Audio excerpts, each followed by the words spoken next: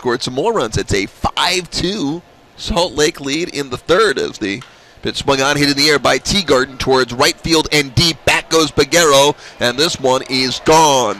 A home run, opposite field shot for Taylor Teagarden.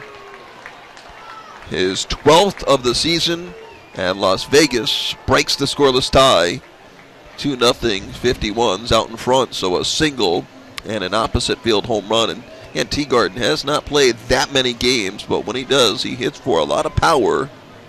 This is just his 46th game played, and he's got a dozen home runs.